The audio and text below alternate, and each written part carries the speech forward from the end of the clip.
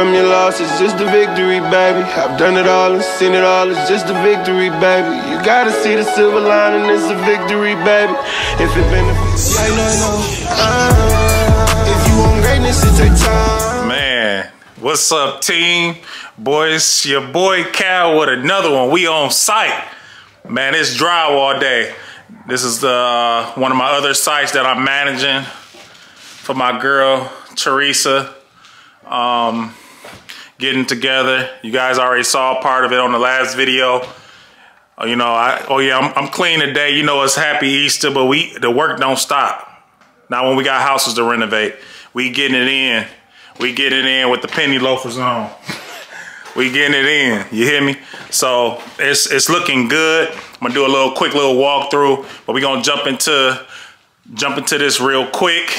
If you new to the channel, your boy here, Calvin. I'm the land bank guru, the originator, the real land bank team, land bank squad, all that stuff. That's me. People saw my videos back in 2017 when I first started. How to buy a $1,000 house in Detroit, and everybody ran with it. But I'm the one that started that. I did that. Check the receipts. It's on YouTube. But lock in with me. We can get your house turnkey ready. Or we can just help you get the land bank off your back, like I say. But lock in with me. I get you in contact with the right contractors. And also, if you're a contractor in the city of Detroit, you want to lock in with me, you need some customers, hit me up. You can email me at herosquad.pm@gmail.com, or you can hit me up on Instagram at _real_Calvin M. Send me a quick message and I'll get you in contact with the right peoples. But yeah, the house looked good. I am so happy I did these recess lights because you guys know I'm part of the licensed electrician club. But I actually did these recess lights. If you look at my earlier videos, I did these recess lights as a courtesy because she didn't pay for those. But I was like, I took an executive decision to remove the wall. That's why you see that hole there, because there used to be the heat vent for the wall, and I removed that. It was a wall going straight across. I said, hey man, let's go ahead and get it, make it look good. And that's what we did. So take this journey with me, getting the land bank off your back, and then for the other people that you may not want to buy a land bank house, you may want to buy a house that's more fixed up, less work. Lock in with me. I'll get you in contact with the right realtors. I got a team of realtors that'll get you together. Let's take this journey and start this generational wealth. All right, I'm done for the day. Just enjoy the video. Let's get it. What's up, guys? So I told you we weren't playing no games. So we got these walls up out of here. Get the land bank off your back. So had to get a light. So like I told you before, we getting all this. We playing the structural damage. Close this, repair all this fire damage, put in new joists, 2x4s, all that good stuff. So I'm about to wire this whole thing up. It's probably gonna take me about a day and a half. I'll at least do everything up into the kitchen, and then but I can wire up everything else here. So I'm getting it. Let's go. Man, it's crazy. I wish I could have played the audio for this, but of course I didn't want to get copyright infringement. But here it's the same property. I was drilled all my raceways and started running my outlets for I'm in the living room area here. Man, this was a nice house, and I'm glad it came together. Look at it, how it looks now. Woo! Look at that. Guys is putting in work. We got good drywall up. Let's back out.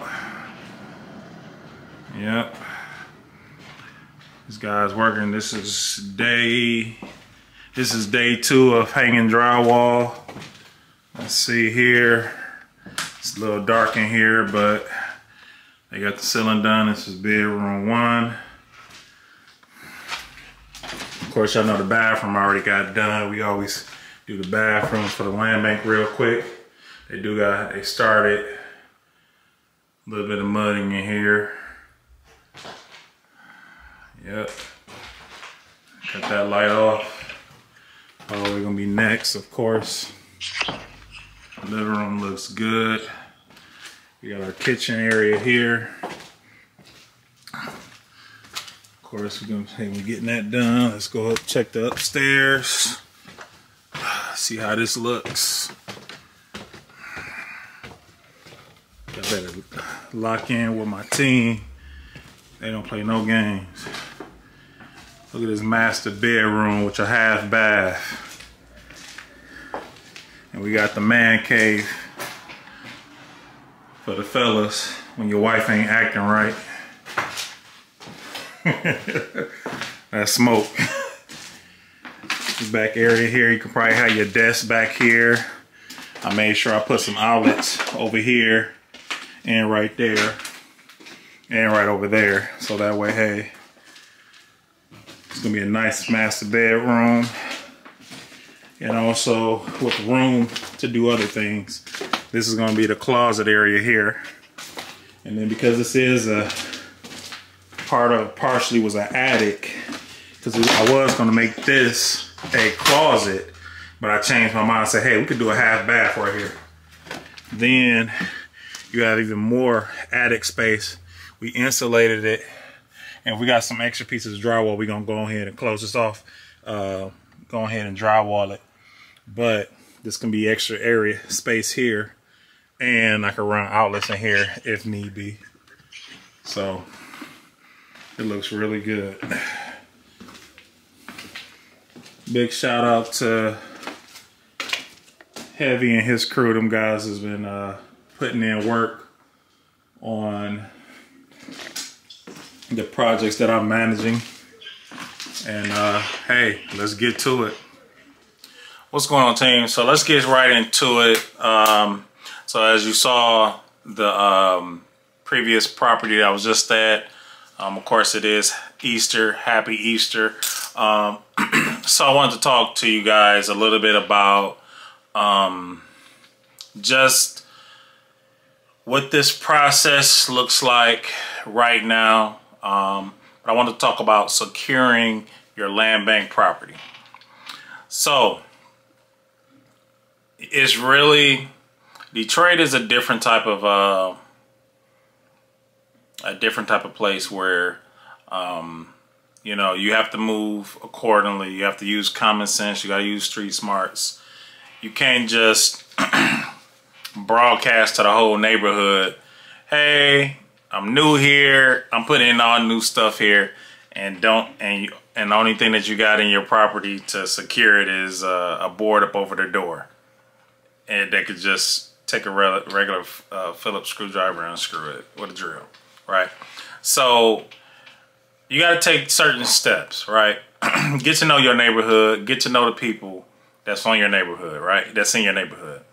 The biggest thing is that even though you have a property that maybe not have any windows and doors and you have boards up, electrical is key. You get you a good electrician, get your service started as soon as possible. So that's we call that service entry. So that'd be your meter can outside and your panel in the basement with at least one outlet up under the panel, maybe an overhead pull chain light. And the reason why you get that first is because regardless of the fact of what, all contractors need electricity on site to do the work. So that way you don't have to run a generator, drawing attention to your site. You get your service entry done. You can get that done immediately. All the properties that I manage have even did work on. The first thing after closing, we were there putting the meter can in, getting that stuff started. So getting electricity there as soon as possible, you can do that. You can literally schedule internet service being installed, getting your meter can set up, all that at the same time, right? So of course, getting your servers activated, depending on what DT turnaround time is. In the summertime, it may be, you know, remember this past year, DT was taking about, they were almost 3 weeks out. it took us a while to get our service cut on at one of the properties, but getting service there as quickly as possible, so that way you can put up cameras, get internet service from your cable provider, so that way you can monitor your property. So all our sites have Ring cameras. Of course, I'm not being sponsored by Ring, but I just like their platform. If they do want to sponsor one of my videos, they should, because I push their products, because being able to get push notifications straight to your device for particular areas within within a certain frame. So what I mean is basically on a Ring app, you're able to make a grid for that camera. So any motion in this grid, I want to be notified, because a lot of platforms, the camera is facing your front of your house. You know, you're able to see anybody walk up to your stairs, but it also catches the street, right? So if you got a solar power platform, then every time a car comes down, it's killing the battery, all right? So I like the Ring set portion, because basically if somebody were to park in front of the house or walk on the grass up into the house, that's when I'm notified, right? So, but if it's cars and driving in the center, you know, center lane, just going through a side street or whatever, I make sure that it doesn't pick that motion up. So that's one of the reasons why I love their platform, because a lot of you may not want to run, you know, power throughout the whole house, because at the end of the day, I use their stick up cam with the solar panel, and I make sure I have it, you know, angle right so it gets the sunlight. And either way it go, even if you don't want to go with the solar panels, if you set the criteria for the camera the proper way, that battery will last about 28 days, and you can just swap it out. Now, of course, if you're in a different state, then yeah, you want to go the solar route, but you still want to be tied in with somebody here. So cameras, no one wants to be caught on camera. Now, cameras is not going to stop somebody from breaking into your property. Let's just call a spade, right? But by you putting preventative measures to stop people from breaking into your property, I mean, that's the biggest one, right? So a lot of the land bank properties come with plexiglass over the windows and doors, right? And I actually kind of like that, because it also helps so you can see what's in the property, walk through the property, and actually get natural light in, right? And on top of that, can't nobody really, you know, surprise you and scare you or whatever if they steal in your house. Because yes, we do have people that come and maybe sleep in the house, you know, just to get out the elements, you know, get out the rain or whatever. If it's cold, you know, yeah, we have people that do that, right? I just was looking at a 4-unit apartment building, and the front door was knocked down, but the guy was in the back room sleeping. I was just like, hey, hello, you know, hey, we just looking at the property. Go ahead, go on about your business, you know. So, and but we have that. So that's the biggest thing: getting your electricity started, getting and on top of that, if you tie in with me, I'll get your electricity started. And if it's an auction property, you know, you're required to pull one permit. So I can pull your service entry permit, and then you're killing 2 birds with 1 stone. You're getting that first permit portion out the way, and then on top of that, you're getting your electricity. So, you know, tie in with my team, that's what we would do. You know, and then you get me doing your electricity on your site, right? And also getting your doors up. A lot of times, you know, even though you have a board over the door, I like to install the entry door anyway and just have a board on top of it, right? So that way you're gonna see it's a new door there, right? Getting your measurements for all your windows. And then when you get your windows installed, we don't just stop leaving the plastic paper showing to everybody that you got brand new windows in. Stop it. Stop it. Peel the stuff off. I don't know, and for you people that have plastic still on your TV, you need to change some things with your life. Put the plastic off. If people got plastic around the TV, take that stuff off. People leave the plastic up, the little plastic casings on the windows, the little labels and stuff. Peel that stuff off. You're letting everybody know, hey, I'm working on this house and I got brand new windows. You know what I'm saying? Peel that stuff off. But a lot of times, so depending on what the neighborhood is, I have one site, we have it boarded up on the outside. The other side, we have it boarded up in the inside. Typically, if somebody's going to break in and steal your windows, they don't want to break them. They want to get inside the property to steal the windows to uninstall them, right? Typically, I use mix max screws, so that way you'll be all day trying to steal our windows. By that time, you moving around in the property, you giving all kinds of, because our cameras are set up to where if you come in our house, one of our sites, we automatically know. And we got 3 people that got access to the cameras. We got somebody on the east side, we got somebody on the west side. You know, we got people, so we ain't got time to be playing with nobody. You know, so we make sure that we got cameras looking at everything. We got cameras in the basement, we got cameras on the first floor, and at the same time, by the time you sit here trying to break in a door, we already getting notified. And we make sure that we got somebody at least 5 minutes away, all job sites, because you know we Detroiters, so we around, you know, so we ain't got time to take no L's, you know, so definitely we can't prevent anything, but that's why I push you all getting builder's risk policies. Look up, talk to your local insurance company if you with them. Ask them, hey, I want to get a builder's risk policy. What that does is it protects materials on site. It protects stuff that you done got installed, furnace, hot water tank, your windows, doors, all that stuff. It protects the property. If somebody decided, hey, they don't like how your house looking, they decide they want to burn it down, getting a builder's risk policy that will be able to cover all your you know, so that way you don't lose your money, right? I done had a site catch on fire, you know what I'm saying? So definitely want to do that. You know, like I showed in the video, earlier in the video, you know, you see me walking through the property and I'm showing like, hey, because I did the electrical there. And then also now you see like, fast forward, we're putting drywall up. And the most recent, this site and the other site I showed you guys, that was literally, to be honest with you, out of contractor days working on these sites was really about, I want to say almost 30 days, if not less.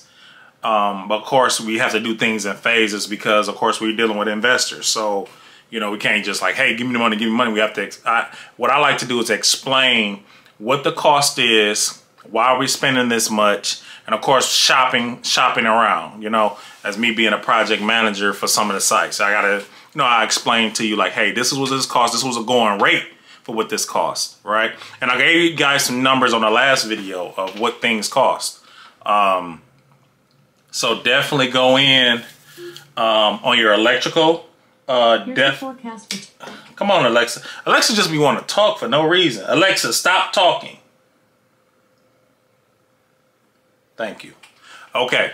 I gave you guys some numbers. So depending on what your service is looking like, just budget getting electricity started. Depending on what the job is, budget about at least $4 grand getting your electricity started.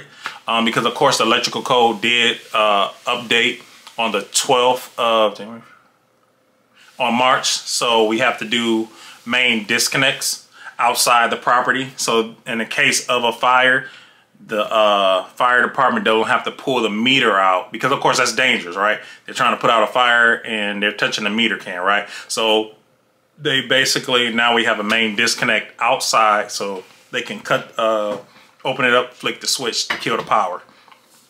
So, so I'll say budget about $4 grand just for getting your electrical started. Parts and materials, right? Just budget that. I'm not gonna say it's gonna be that much, but every job is different. So you may have, every house is different. So you may have a longer entry cable, right? I did one property because of the extent of the property and what I had to do there. I had to charge them like $7,500 just to put a meter can in and put 2 panels in. That's just redoing electrical, but it was because of how I had to do the install. I had to use a lot of wire. Had to do a house wrap just with the service cable. So passed inspection. Oh yeah. So when you getting your doors, getting the doors installed, I like to put in new stuff, but at the same time, I like to cover it up. So you can get all new windows put in. If you're in a rough neighborhood, you think it's rough, cover them windows up. Make sure you got a good contractor, board the windows up. You got the new windows in, just board them up. Don't just, hey, I got brand new windows, right? And then of course, if you end up, and then also go to Home Depot or even order on Amazon, you can get the blinds to put the sticky bump. You can just put it paper up. So that way, if you decide to take the boards off, you know, you ain't gotta worry about, hey, can somebody see and look in the property. Now the land bank does require you to take all your boards and stuff off of the windows to achieve compliance. But so if you don't want to deal with that hassle of paying somebody to keep taking them off, you can board them up in the inside.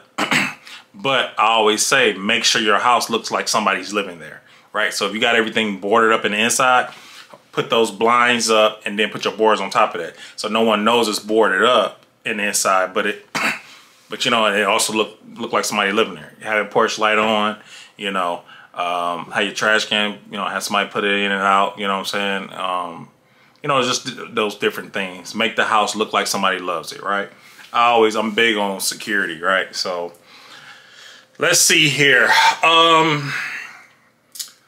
Let's talk about, so I'm going to be bringing on a couple of my buddies that are subcontractors, carpenters, other electricians, other plumbers, HVAC guys. I'm going to bring these guys on so you guys can hear from their point of view what to prepare for when it comes to each job. Now, take into account material price does change, so things may be more, but every house is different. And a lot of you all ask me like, hey, well, how much does this cost?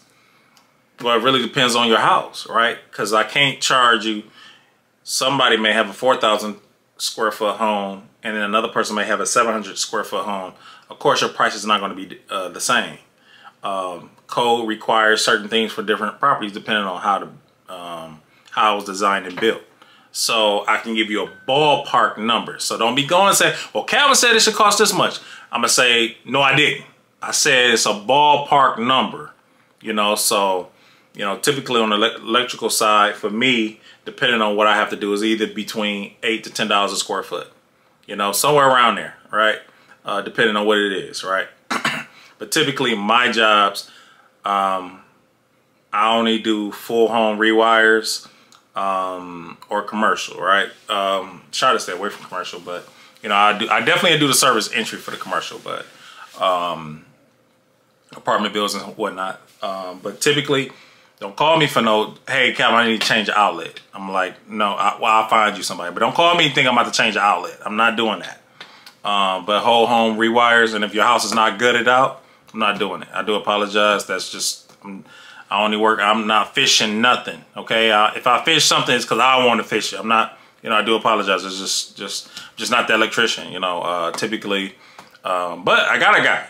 So that's a good part. So it just won't be me doing it. But if you need a whole home rewire and stuff like that, I got you. And of course, typically, like the site that you saw, her budget called for one light fixture per room. So one for the living room, one for the dining room, one for the kitchen. But as you see, I put recessed lights throughout the whole, basically living room, dining room, and kitchen, and put in another receptacle light fixture for the separate from the whole room. So that way, of course, if you want to put a ceiling fan in there or whatever. So there's just different things that I may say, hey, let me just go ahead and do this, right? So it just depends. So, but back on to getting your property secured. But yeah, so you can also board it up from the inside. Now, a lot of properties, like the property I showed you guys, had 3 doors. It had a back door, side door, and front door. We eliminated, I suggested eliminate one of the doors because you don't need that many doors, right? Because of the neighborhood, I don't want somebody to kick in the back door. So we eliminated one of the doors. We eliminated one of the doors, and and we kept the side door. We got rid of the back door, and then on top of, because we got rid of the back door, we had to open up the area so that way, you know, you can get stuff upstairs, because we completely changed the whole layout, and which is coming out pretty good, as you guys can see on the video, because I'm gonna do another video once they get done with all the sanding. Of course, my guys, they finished all the bathrooms, so they're both, you know, full and a half bath, and that master bedroom area, so it looks really good. I'm very impressed with it. Of course, both these properties were done, I want to say less, matter of fact, to be honest with you, we're less than 30 days of contractor days. What I mean by that is how much time did my contractor spend on site doing the work. We're less than 30 days, and what's left now is doors. I mean, not doors, but flooring, trim, painting, and siding. So today was a good day, and I'm just excited because we stayed busy this whole winter. The whole winter we stayed busy. So summer about to, man, y'all better get on the schedule, because and how to get on the schedule? Deposits. That's it. Now, I ain't gonna lie to you. You try to shop my price around, don't come back and think you're gonna get the same price, because I usually give a good deal when I, you know, but we definitely working, and I'm also looking for more contractors and people that's willing to get in the trades. And also, if you want to learn the trades, you know, hey, you want to learn to be an electrician, you want to learn to be a plumber, HVAC, we can help y'all. We can help y'all for sure. So I'm bringing some of my guys on. I'm building a studio in my basement. So of course the people that I mess with, they can come over my house, but don't be calling me to my, hey, can I use your studio? No, no. But yeah, so I just wanted to share that with you guys about some of the things you need to do to secure your property. Cameras is a big thing. I also solar lights around the property, and also maybe even fencing and stuff like that, you know, privacy fence around the property. Some of that stuff is definitely a thing to get done, because if your house just look open, you know what I'm saying? So budget that stuff in, getting the fence around the property, right? So if the property looks like somebody's there, like you know, even if you decided, hey, you want to get a dog. I got one customer, they had a dog in the backyard. They fenced up the property, and they got a big old water jug that constantly gives the dogs water and food. Just fill the food up and it just refills itself. And got a dog, so the back, like half their house is protected, right? So yeah, bars in the window. You go up in there if you want to. It's gonna be all bad. It's all bad, because the dog can get back in the house. They got a little dog thing. The dog can't get back in the house, so it's like, but yeah, it's definitely a big thing securing your land-based properties. You know, even my job sites, I got 360 cameras front and back. You walk in one of my job sites, alarm goes off. It was actually funny because we caught one guy trying to steal the dummy cameras. So he did get 2 of our Ring cameras. So the good thing I like about Ring is if somebody steal your cameras, you just submit the police report. Ring will send you some new cameras. Big shout out to them, because they definitely do that. You know, so they sent out 2 new cameras. The guy took 2 of the cameras, but the floodlight was still on, and then I had dummy cameras up, so you didn't know what was real, what was fake. So he was trying to steal the dummy cameras off the whole time, but my customer ended up saying like, hey, he's trying to break in. I think this was like on the rainy days. Oh, definitely for whatever reason, people choose rainy days to break in. I think it maybe people think like, oh, maybe some water got on the camera and it's a blurry picture. I don't know, but when it's a rainy day, people tend to break into stuff. I don't know why they do that, but that's crazy. All right, well, I'm done. I'm gonna be uploading regularly. So if you made it to this part, of the video, leave a comment and let me know what type of videos you guys want. Even though I know I have videos on every part of it, and it's almost like I'm just talking in circles because I already made videos for everything. But at the end of the day, the YouTube algorithm may not, you know, hit right. So hey, I'm gonna keep reiterating, keep giving you guys this good knowledge, and stay tuned because I'm gonna do my own little I guess you could say land bank tour or whatever, where you guys can come in, fly in, and meet me. I just gotta figure out what these ticket prices is gonna look like. I want it to be affordable at the same time. I don't want to just put together anything janky. So stay tuned for that. If you guys have some ideas about that, let me know. And let's get it. Let's get it. I'm good. Shoot, I had a good dinner. I cooked for church. I was at church today. And I was like, well, let me go ride to one of my job sites, and I cooked, you know, cooked for the church, you know, and you know, today was a good day, you know. So, all right, well, I love you guys. I appreciate you guys, and thank you for watching all the way up to the end. And I appreciate you.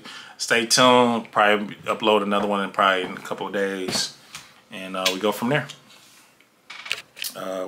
Okay, oh, I forgot it. So I got this little thing now, so I can just press the button and stop the video. I'm getting fancy with it, guys.